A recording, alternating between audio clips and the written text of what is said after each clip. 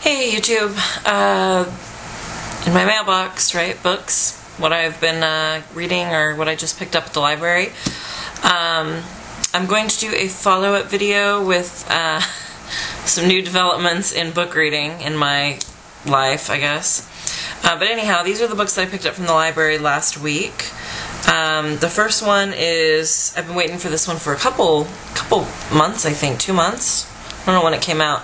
This is State of Wonder by Patchett. This is about how far I got.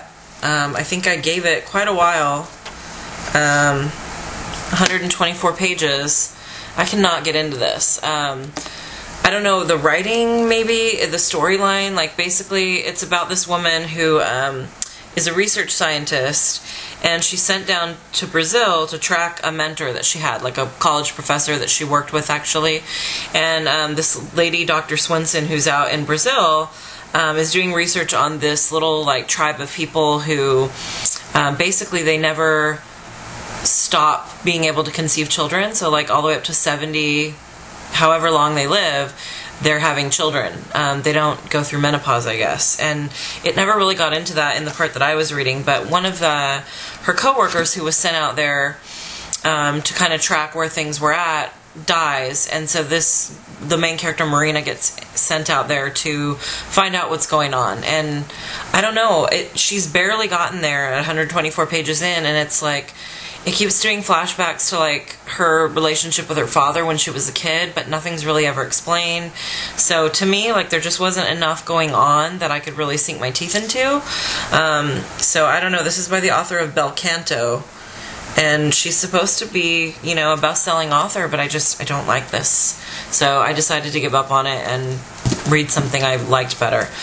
So this is what I started reading last night, and this is called This Beautiful Life. It's by Helen Schulman. I thought this was young adult, but I don't think it is. I think it's just regular fiction. So far it's pretty interesting. It's about this boy. So the Bergamonts are this family, the mother and father and the teenage boy, and then they have like a little girl who's adopted. And it's based on the idea that the boy, Jake, gets some sort of naughty video from a girl at school, I think, some sort of, you know, sexual debauchery, and it goes public, and it's kind of the effect that this whole scandal happens when it's gone viral, and so how the family deals with it, how he deals with it. So far it's really good. It's only around 200 pages. It's not very long, so I'm kind of curious to see what's going to be the main theme or moral of the story, or what character changes will develop as it goes along. I liked the title. So the next one I got, this is called Unsaid. I don't know where I heard about this. I think probably in a magazine. It's by Neil Abramson. I'm going to try to start putting books in my pants in the down bar. But this one sounds really good, and that must be why I put it on my list. But it's about a veterinarian who passes away, and her husband, and how he's dealing with the grief of losing her and all the pets that she had brought into their house. So she was terrified that her 37 years of life were meaningless, error-ridden, and forgettable. She haunts and is haunted by the life she left behind. And so there's supposed to be a focus on this chimpanzee, Cindy.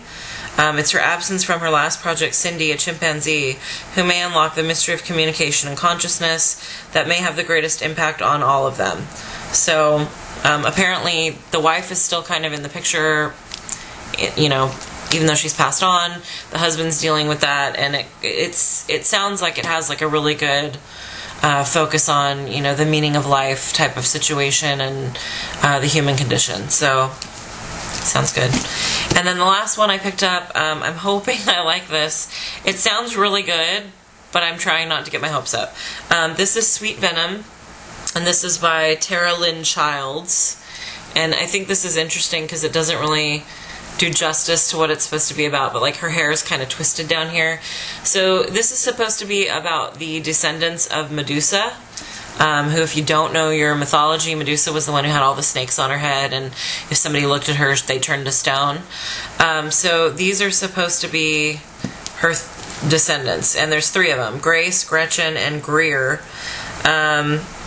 And their teenage descendants of Medusa, the once beautiful Gorgon maligned in myth, must reunite and embrace their fates in this unique paranormal world where monsters lurk in plain sight. So they already know about kind of where, I think only one of them doesn't know who she is, and the other two are kind of used to it, like Buffy the Vampire Slayer. They knew they had a calling to fight monsters. So I'm assuming, like I said, these swirls in the hair are supposed to be like the snakes. But it doesn't, I don't know, it doesn't seem to really do it justice. But I tried reading her other books. I think I picked up the second one by mistake, Fins Are Forever, which is about mermaids. It was the second book, and I didn't really care for it. I thought the writing was really cheesy. And I read the first page or two of this, and it sounds a lot better. So I hope this one, you know, is a little bit better written. It's her third book, I guess, so maybe she's done better, or maybe she has a background in mythology. So anyhow, that is what I have picked up. That's what's been in my mailbox, or in my library slot.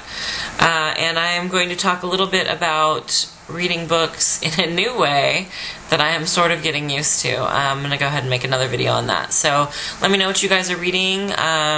Leave me a comment. Let me know. I love seeing what you guys are reading. And I think I'm starting to get better about taking suggestions. And if you like book videos, then subscribe if you haven't already. And I will talk to you guys soon. Thanks.